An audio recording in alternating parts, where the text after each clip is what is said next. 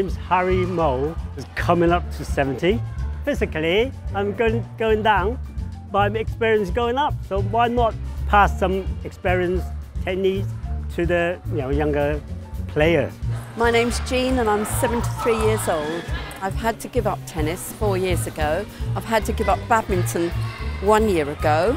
And table tennis I can still do because it's on the level. I get a lot of fitness and I get a lot of fun and a lot of friendship out of it. I'm Cameron Frater and I'm 59 years old. I hadn't done table tennis before, but I'd done a lot of racket sports. And the biggest reason was that I used to dance. So I used to do salsa. I don't play an instrument, but table tennis is cognitive behaviour. So it's left brain telling right brain what to do.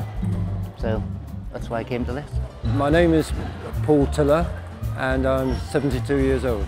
When I first gave up work, I got a bit depressed, to be honest with you, and so this got me out of depression, really. All racket sport is only the first stage, it's coordination.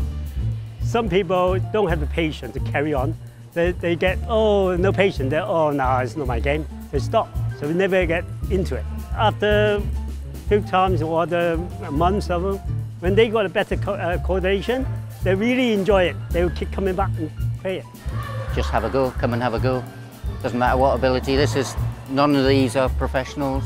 I think it's a sport that's suitable for everybody. It's indoor sport, so you don't have to worry about the weather. You get an amazing social life out of it. When I think of all the friends I've made through all the sport I've done over my life, I would never change any of it. So don't feel old, that's very important. Feel young.